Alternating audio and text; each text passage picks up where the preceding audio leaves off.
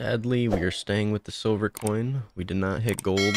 For those of you that did, congrats. It was really hard predictions to be able to get to the next stage with the gold coin. We've only gotten 3 of them correct, which was Vitality, Heroic, and FaZe.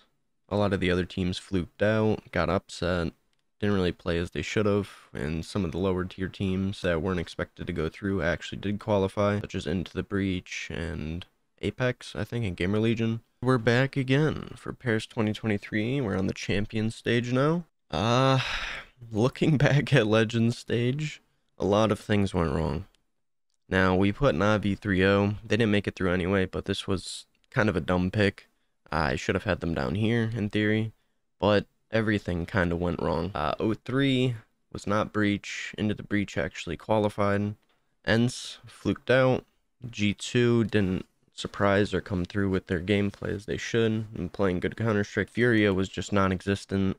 9 as well didn't play as expected, and they kind of just got shut out instantly. So now we are on to the champion stage with Heroic, FaZe, Monty, Gamer Legion, Team Liquid, Apeks, Vitality, and Into the Breach. I'm still going to place my picks, put it out for YouTube for you guys to look at and check out, see what you guys think of my picks, and if you agree with them, you can put them in. But I am only at the silver coin now, and there it is.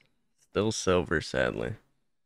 So it looks like we are not going to be getting a diamond coin this year. There was a lot of upsets. It was kind of impossible to really tell what was going to happen with this one unless you picked the underdogs. A lot of the main picks for people that thought were going to go through just did not go through, so I'm guessing probably like 95% of the pick'ems have just been destroyed at this point. We're going to start with our champion stage pick'ems. We're going to do this pretty quick. We're going to start with FaZe versus Heroic. I do think Heroic will win. Monty versus Gamer Legion. Monty has been looking insanely well, and they've been playing some really good Counter-Strike. Team Liquid versus Apeks. Apeks could pull through, but I do think Liquid is at the stage where they're playing very well, and hopefully this isn't one of those things where I'm believing in Liquid, so they're going to fail me.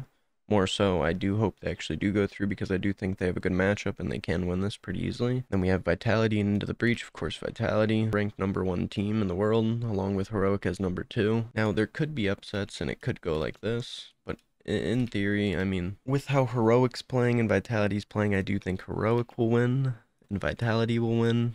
And between these two picks, it's really tough. It's mostly a 50-50. Vitality's #1 in the world, Heroic's #2 in the world. Vitality is on, I think, like a 9-game win streak, along with Heroic on a 3 or 4-game win streak. So it really could come down to either of these teams winning. But there also is the possibility that Team Liquid or Monty step up to the plate and do win the major, which would be insane. Anything's possible at this point. And for the final pick'em prediction for the grand final of 2023, I will be choosing Vitality. I do think Vitality will take this home.